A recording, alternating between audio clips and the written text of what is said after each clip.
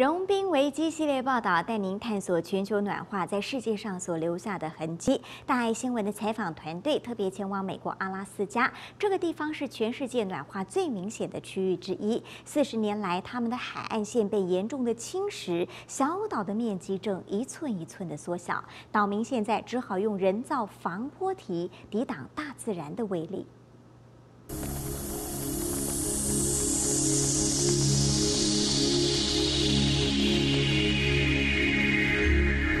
索尔德半岛一路往北，其实马瑞夫市位于的沙利雪夫岛正在逐渐缩小。年复一年，这里的居民亲身经历了大自然的力量。居民们的家族史和岛的历史关系密不可分。 I was born and raised here. My father started this business that I'm running 1960. I took over management about 1990. In 1974, there was a 2 or 3 day storm that this island almost didn't survive. It came that close to being underwater. It scared a lot of people. It scared some people so bad they moved out. I'm the mayor here at Shishmaref. My name is Howard P. Wilwana Sr. 市长仍深深记得2005年那年的暴风雨。 During that initial storm, there was like 3 homes that we lost to the Mother Nature. But I'm seeing like almost 20 homes were moved. The erosion was so bad that they had to be moved.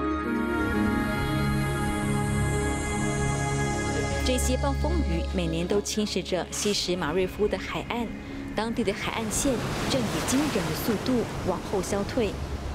We have land all the way several hundred feet out before the first seawall was ever put up. So this is not really what the map should have looked like. No. No. This island is so much smaller now than it was back then. And I'm not sure if this island could take an assault like the one in '74. I think we just take it year by year, you know, and take on what Mother Nature throws at us. 但大自然为何要如此打击这个小岛呢？回到费尔班克斯，科学家托瑞尤根森提出了一些见解。 I'm a landscape ecologist. I have a company, Alaska Ecoscience, where we study the effects of climate change on Alaska's landscapes.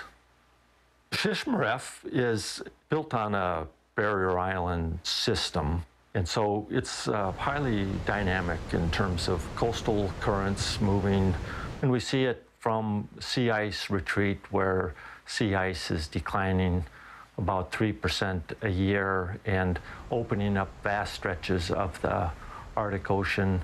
So the wind blowing over that open ocean over hundreds to thousands of miles can create waves now that are much larger than they used to be. So for Shishmaref, Corps of Engineers has done detailed analyses of erosion rates and what kind of methods to be able to use to even protect a barrier island system.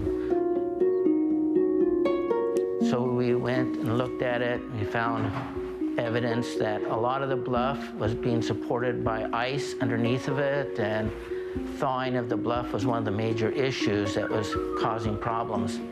美军工程师们在海边建造了一个很大的岩石防波堤来保护这个岛屿，以取代过去海洋冰层的天然保护。 Well, the seawall is all covered up right now. It's about 100 feet from right here. And it ends right behind this building, the blue building over here, all the way up to the washateria. If you hadn't put in those revetments, you would have erosion that would go right now straight down the road between the school and the school housing. All of these revetments have worked. Some have eroded a little bit more than others, but they have all done the job of giving Shishmaref some time.